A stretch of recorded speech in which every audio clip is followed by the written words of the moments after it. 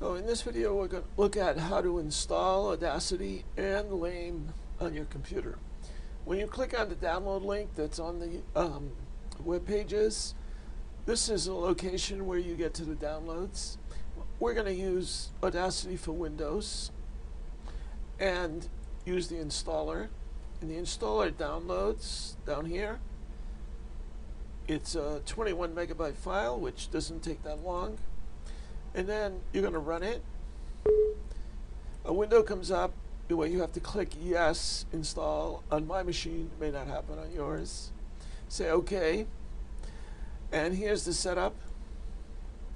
Next. You can accept the default location for the installation. Create a desktop icon and say next and install.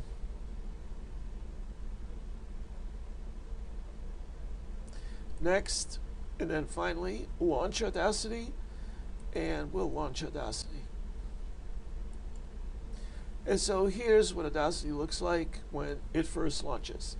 We're not done yet because we need to be able to export in MP3 format, and we can't do that yet because we have not installed Lame.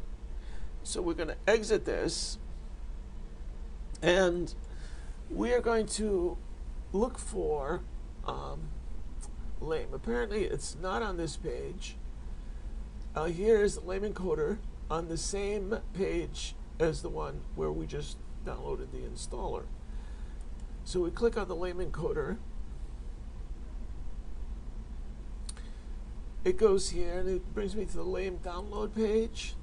Now you have to be careful on this page because there's a lot of links and places to download other software, but this is the one you want. Under the red, Lame on Windows, and you click that. It downloads. It's done downloading, and we're going to click it and run it. And I'm going to say yes. That same yes window came up. I clicked yes. Next. Next. And Lame for Audacity, I'm going to put it in the same folder as Audacity. Notice it's down here. But I want to go up to Audacity and just select Audacity as the folder and say yes, and then say next and install. Finish. So it's a very quick install. Now I want to start Audacity. Now a link for Audacity was put on my desktop, so here it is. And I'm going to start and say OK.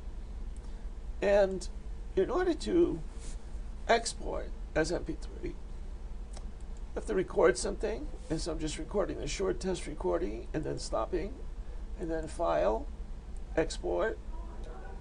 Notice Wave comes up, but I have to select MP3.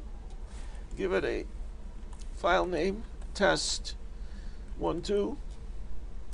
And I'm going to select a place on my desktop where I already have a folder for Audacity files. This is the folder, and it's empty right now.